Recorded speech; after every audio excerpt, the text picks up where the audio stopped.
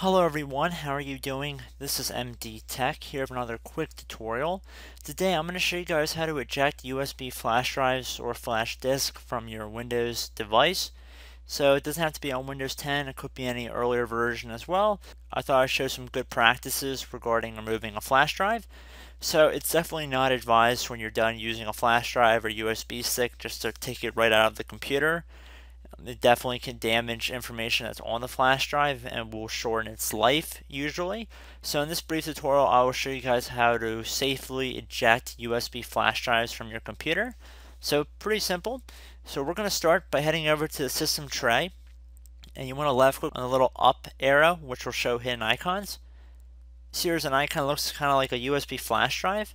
You want to right click on it, and you see there's a whole bunch of devices here. You want to select the one that appears to be most likely your USB flash drive. Now in my case it happens to actually be called USB flash drive, but it could be called flash disk.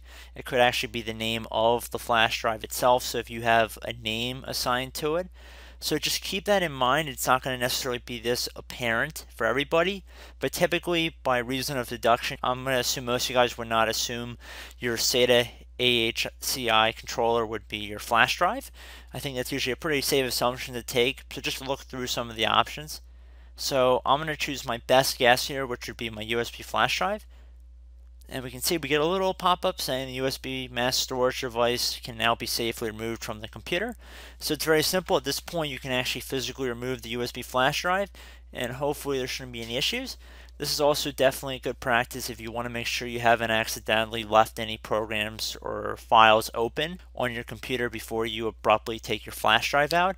It'll often serve as a worst case scenario backup if you forget that you're working on a paper or something and you ripped out your flash drive without saving it. This will save you guys in many cases. So just keep that in mind, and as always, thank you for checking out this video, and I hope to catch you in the next tutorial. Goodbye.